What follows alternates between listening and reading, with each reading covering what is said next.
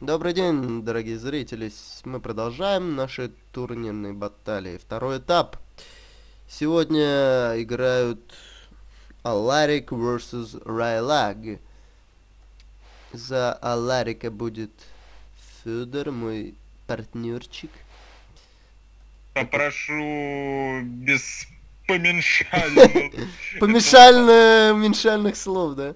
Да. Чуть не сказал, как это по-белорусски звучит, но это было бы совсем по-пидорски. Значит, ага, у него еще ангел-хранитель у Аларика есть. Значит, за Аларика Федор не играл в первом этапе, поэтому сейчас будет он. А я вроде за Раилага не сыграл. Так что мы сейчас меняемся, он начинает за Аларика. Ну, я смотрю, Аларик это артефакты не такие уж и мощные, и навыки у него Кстати, все я смотрю, у него прямо способность вот эта бегущая как ветер, такая же, как у этой. Там Мив. это есть. Да. Но у Мива она почему-то, помнишь, мы играли, она у меня как-то не работала, а у Аларика это мощно работает, аж на 40% увеличивает инициативу, это очень много. Да. В принципе, Аларик по навыкам он не сильно, но зато у него магия света хорошая, плюс еще есть воскрешатель. Да, но у Рейлага есть шок земли. Если мне память не изменяет. Да. Но у него магия хаоса и магия тьмы развита. Никакой защиты Ну, нет. посмотрим, как оно, но если честно, я все-таки поставил бы, наверное, на Рейлага все-таки. Точно? Не на Аларика? Не знаю, я в прошлый раз как-то играл за Рейлагом, мне он как-то... А вот Аларик, как я уже говорил, один из моих фаворитов, поэтому мне кажется... Ну, будет видно. Ну, я, конечно, могу и ошибиться, потому что я на 100% не помню. Вот так, зашибись. Мне тут немножко мешает ландшафт мне расставить как нужно. Это плохо. А чё, тебе наоборот, ты тоже рад, спрятал стрелков за эту... Прятался. У меня этот самый... расщелину. У конников целых 2 штуки. Вот что мне с ними делать? Носу ковыряй. Ну что, объединю в одного тут. Хотя, блин, у тебя шок земли. Кстати, да, так что тут тебе надо думать. Но с другой стороны, у меня кроме шока есть еще и не шок земли. Не, ну понятно, но просто... Мешок земли. Просто понимаешь, мне вот их на 2 разделять, ну блин, а куда мне засунуть? У меня тут фактически мостик только свободен, а второй он просто у меня, вероятнее всего, ему просто будет некуда ходить. Он застрянет где-нибудь и будет стоять. А я вот думаю, куда мне свою тетку А расставить. им разгон нужен. То, Ладно, что я попробуем. не знаю, наверное, я все-таки вот объединю. Вот, хотя я, конечно, об этом могу очень сильно пожалеть. Ну, тем не менее, Давай, жалетель. я все-таки попробую. Блин, не добегаю. Потому что, видишь, тут вот, ну, не дает. Если бы я их мог расставить так, то я бы их, в принципе, не соединял бы. А так их, ну, засунуть просто нет. Блин, печалька. Печалька, 2-3. Бежать они не смогут все равно. 490. Так. Не смогут. Не, по-моему, не смогут. Блин, закрыть что ли их? Ну тогда я и своих закрою. А хотя нет, мои ящеры раньше сходятся. Мои долбоящеры. Ты помнишь, что эти конники, они же бьют насквозь? Да шрать бы как. Я, кстати, за это их и не очень сильно люблю, на самом деле. Просто... Нифига себе. Хорошо, ответил. Просто вот говорю, я их не очень сильно люблю по той причине, что... Как бы тебе сказать, что они и своих тоже цепляют насквозь. Вот, и как-то это даже больше сковывает, поэтому я все-таки больше склоняюсь к паладинам. Мне кажется, их снятие заклинаний и лечения гораздо более полезно, чем... Да и по боевым навыкам паладины посильнее. Так, а сколько он? 900. 1100. А если так... 1900. Ну давайте. Вот ему бы удачу колдуна Рейлагу, и, блин, цены бы не было, как этому. Забыл, как его зовут-то. Синитар. Ага. Блин. Показывало, что посильнее долбанет. Ну ладно. Кстати, я не видел, у меня удача-то есть у моего героя? 0 удачи, а у твоих тоже 0 удачи. Безудачными с тобой, одинаковые примерно по... Неудачники. Неудачники. Забавно ты так сказал. Так, что же сделать то? Или... Ну, блин, всего 50%. Не знаю. Чует мое сердце, у меня от этих лучников уже толку. А от мечников есть толк? Но от мечников толк есть всегда. У мечников толк Вот, всегда. кстати, мне понравилось, как сделали мечников, ну, И в том от плане, этого у людей, растет что борода. реально задумаешься, кого брать, блин. Ну, в том плане, что у тех один плюс, у этих другой плюс. А у этих два минуса, да? Ну, эти они по атаке как бы намного сильнее, но те могут стрелку. Ва! Ты офигел, что ли? Ну так, немножечко. Немножечко, совсем чуть-чуть. Совсем чуть-чуть, совсем чуть-чуть. Так, так, так. Так. Все ждешь? Море погоды. Это урон слабенький, да? Нифига себе, слабенький. Так, что у нас тут еще имеется? А у тебя этот капля и защита на сколько дается? Так, защита аж на 12. А капля? Наверное, защита кулдауна сейчас посмотрим. Подожди, а капля? Что-то я капли не вижу. Не, у него капли нету. А, ну ладно тогда. Хотя мне казалось, что вроде как была. Дисплея, да? Да, была дисплея. Нехорошая. Зато у меня такая есть.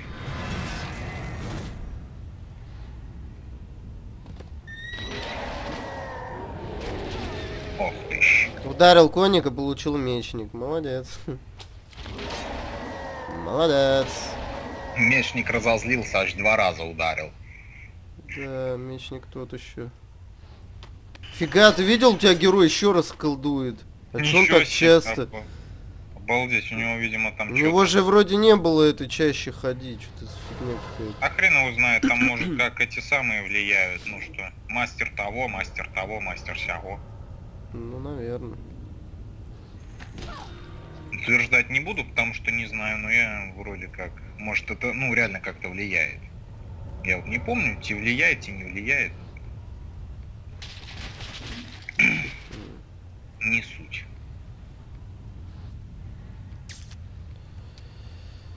Так, 52, 36, 22. Блин, так он троих только. Может, Армагеддон? Ну, попробуй. Если Блин, уже... так Не, ну хочешь, мы можем Армагеддон отложить, потом его сделать. А смысл? У меня Хотя, мне кажется, он толку особо не сделает.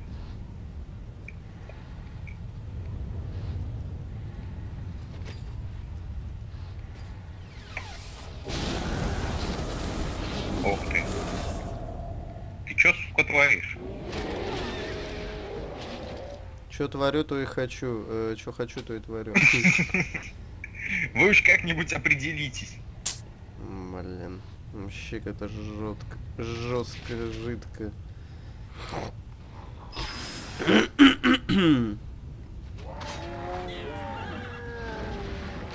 Ну что, где твой Раилаг? Ну да. Я тебе говорил. Я тебе говорил? Подхрупился. Я тебе говорю, кто тут фаворит. Хотя изначально мне казалось, что вроде как шансы есть, но что-то... Ну мне вот тоже вот казалось, что шансы есть, и я просто как-то за Раилага болел, что ли, больше.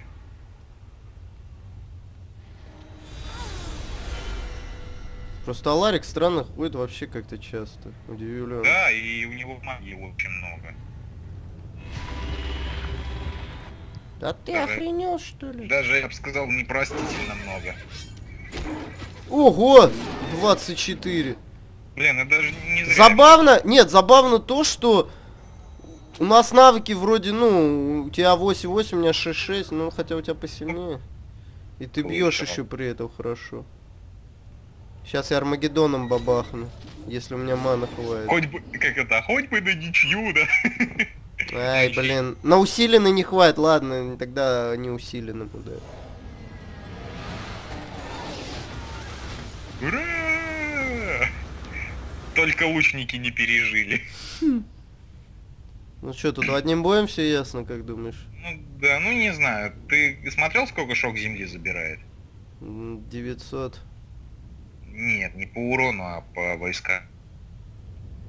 Ну, я посмотрел, 4 ангела, ну, блин, и тратится очень много маны. Я поэтому подумал, лучше я сделаю 3 ангелов, но потрачу чуть в разы меньше. Ну, видишь, блин, ну, убил бы я даже 6 ангелов, один хрен у тебя там.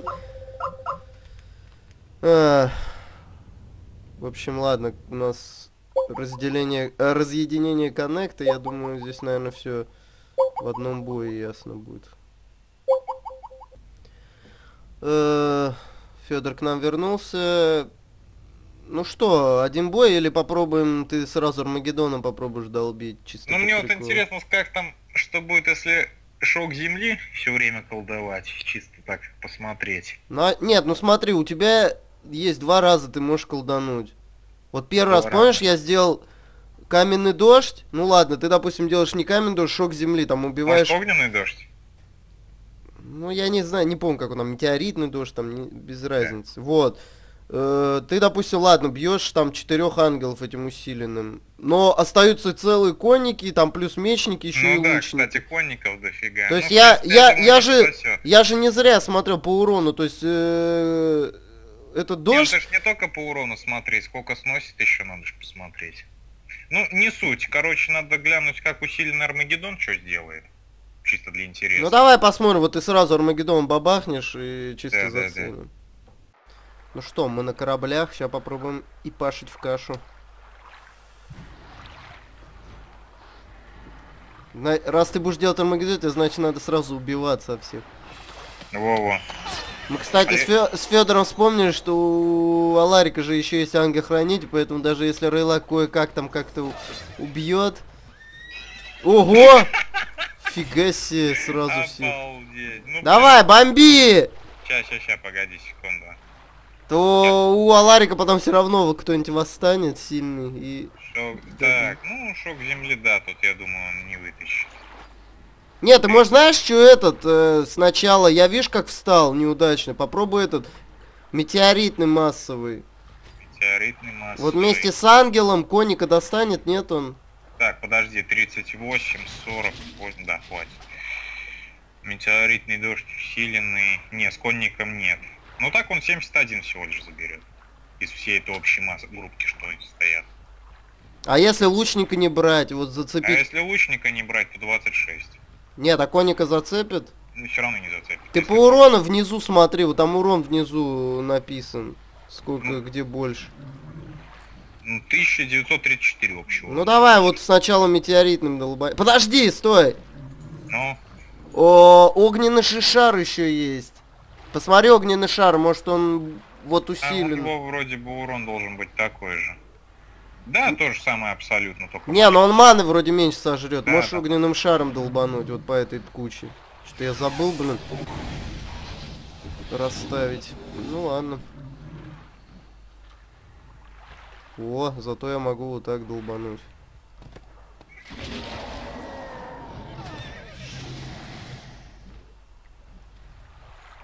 Сейчас сдохнут они просто. Ну, коники что-то вообще какие-то ребята. Бешеные. Они даже, по-моему, у меня так и не били, даже близко.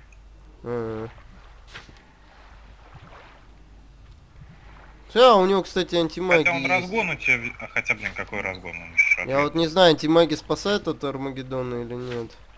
А хрен его знает, попробуй. Заодно узнаем. Мгм. Решил не пробовать? Мгм. Ну ладно. Мне надо сразу разбегаться, чтобы ты всякие эти не бил. А что? Ну, всякие там метеоритные и прочее. Тебя даже видимость стихии особо не помогает. Ну, а что толку от этой видимости стихии, блин? Да и я, если честно, не совсем представляю, как ей пользоваться. Честно скажу.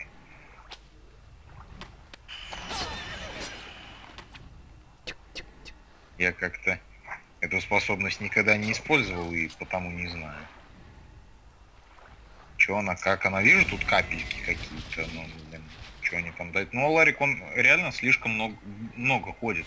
Ну давай проверим эти магию. Я специально сейчас на ангела колдану. Ты будешь делать Армагеддон, и мы посмотрим.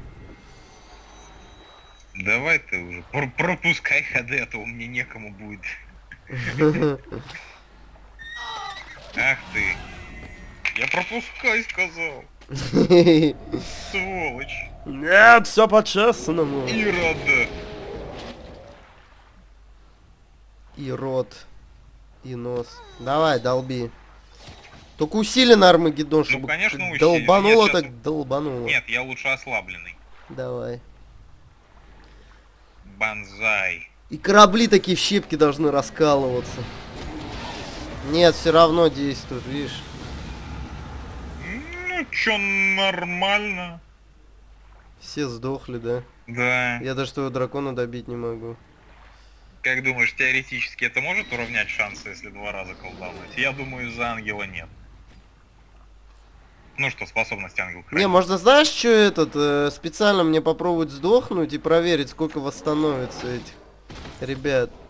Да нет, я все равно выиграю. Ты смотри, у тебя что осталось? Копейки вообще. Да я говорю, если сразу, но все равно, даже если предположить, что каким-то чудом у Раилага что-то там получится. Так нет, а сразу-то смысл, если ты свою полуармию теряешь? Ты вот меня накрошил. Ну, да погоди ты, дай ты сказать. Говорю, ну оно могло бы выгореть, если вдруг там, ну, знаешь, как сказать, ну, получилось бы, говорю, предположим. Ты понимаешь слово предположим? Ну понятно, я просто говорю, что То тут есть даже... все равно он там восстановит либо конников, либо ангелов. Тут даже если я подставлять буду... Ну давай этот, сейчас я паузу нажму, я специально попробую тебе под гидру поставить, так как ей не отвечают. Я 4 гидрами заколебусь их убивать. Да я всех в кружочек сейчас поставлю. Ну все, мы почти меня добили. Блин, тут даже специально тяжело Аларику убить. Да, что тут говорить, а случайно.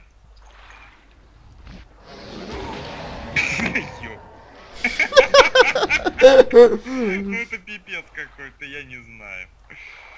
Ну давай же, добей меня. Я на этого долбаного Раилага возлагал, а тут... И... Кто появится? Бэдыщ! А еще 9 не хотите меня убить, блин? Да. Ну не сказать, что прям много, но учитывая, что у Аларика там и маны больше, и у него там всякие регенерации сделал. Я почему-то думал, что конников воскресит, но, наверное... Слушай, нет, может он воскрешает тех, кто в конце долго оставались. Не, он сильнейший отряд воскрешает. То есть сильнейший он считал монахи? Нифига себе. Наверное. А может это самое труп как-то закрыли из-за этого? Я вот не знаю, работает это с закрытым трупом. Кстати, да.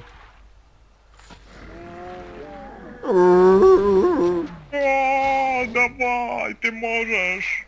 Ай, надо было в упор сандалнуть.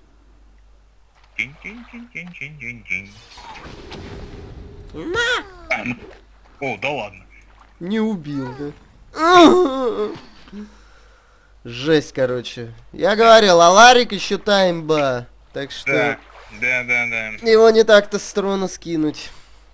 Да, кстати, знаешь, вот тут я немножко пересмотрел этот самый, может быть, даже он Фриду и сделает. Ну, да. Больше я говорил. Да, все возможно, все возможно. Ладно, посмотрим, друзья. Следите за турниром и всем пока. Всем goodbye.